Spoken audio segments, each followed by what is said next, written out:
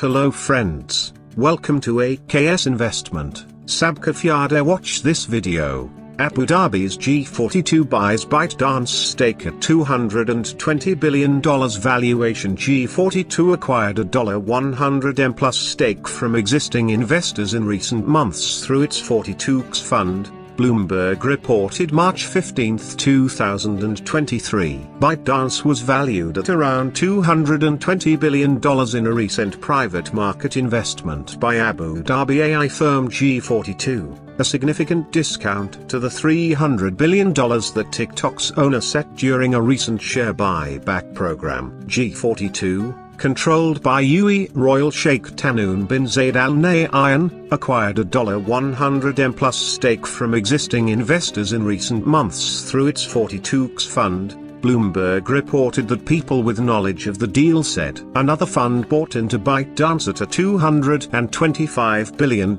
shortly after. One of the people said, asking not to be identified, describing non-public information. The Chinese internet firm's gyrating price tag reflects the uncertainty that's set in since Washington signaled it may be open to outlawing viral video phenomenon TikTok, which lawmakers have accused of being a national security threat. TikTok's leadership is discussing the possibility of separating from its Chinese parent to help address those concerns, though that's a last resort. ByteDance's valuation in the G42 transaction doesn't yet reflect potential after effects of the Silicon Valley Bank implosion, which stunned startups from the US to China and has raised concerns about broader systemic risks. It remains well off a peak of around $460 billion in 2021 when Tiger Global Management bought shares. Sheikh Tahnoon has built a portfolio through G42 in everything from cloud computing to vaccines and driverless cars. Last year,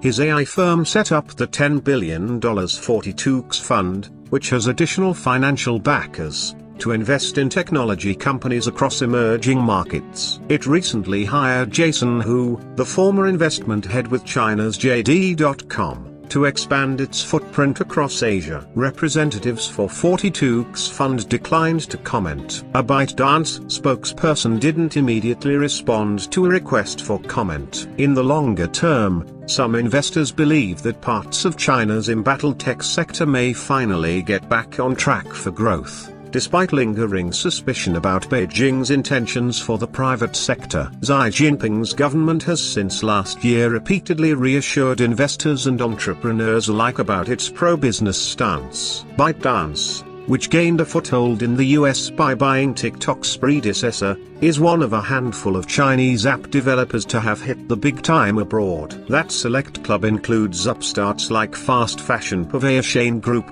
AliExpress and PDD Holdings bargains app Temu. ByteDance's marquee service drew advertisers keen on hitting a more youthful demographic, and it's craved out a niche selling goods to millions of social media users via live streams across the world. That popularity spooked some in Washington. The White House endorsed a bipartisan bill last week that could grant the president authority to ban or force a sale of TikTok, which could deal a major blow to the Chinese firm's international ambitions. A ByteDance IPO at the company has explored options including Hong Kong, and the USA remains a ways off, given global market volatility. In September last year, the Beijing company offered to buy back $3 billion of its own shares at a valuation of about $300 billion, offering away existing backers such as Susquehanna International Group and Sequoia Capital to cash in some of their gains. ByteDance, which is also backed by SoftBank Group and Temasek Holdings, isn't in urgent need of cash after TikTok alone generated an estimated $12 billion of revenue in 2022.